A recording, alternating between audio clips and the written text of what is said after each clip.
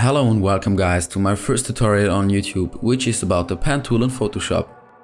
Today we are going to recreate the shape of a tribal with a pen tool, just like people do with their scanned in pictures to color them later on or anything else. And we are going to delete the sky of a landscape picture to exchange it with another sky. I hope you'll enjoy. Yeah, here we are in Photoshop and just let's start.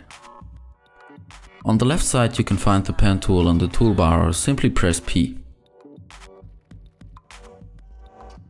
There are also the freeform pen tool, the add and delete anchor point tools, which are self-explanatory, and the convert point tool, which I explain via shortcuts.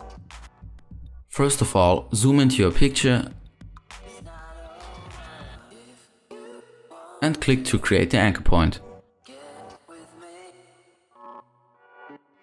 Then click and hold to define the curve. With Ctrl you can refine the position of the anchor point.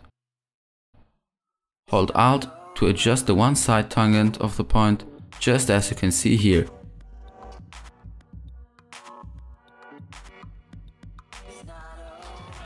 This is basically the whole process while using the pen tool. If you figured it out once, it's very easy and definitely a tool you won't miss anymore.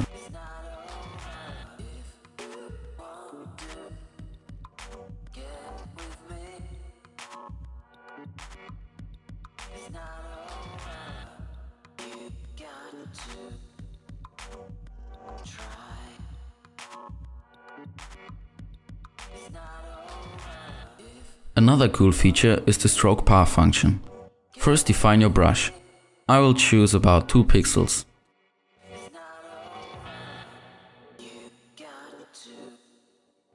Just create a path like that.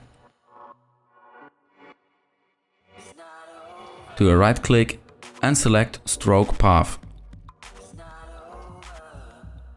Then choose brush and make sure that simulate pressure is activated. This will give you a fade-in effect on your brushed path.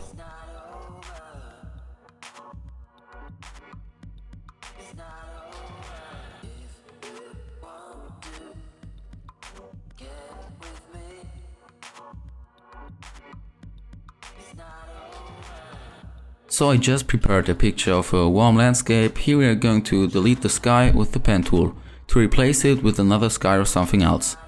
Just follow the edge of the mountain with the pen tool, as you learned.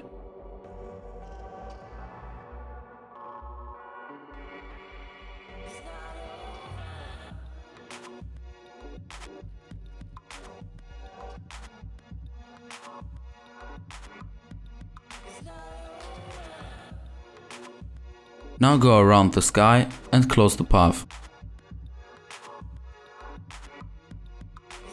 Again right click and select Make Selection, put the feather radius to about 1 pixel and make sure anti-aliasing is checked.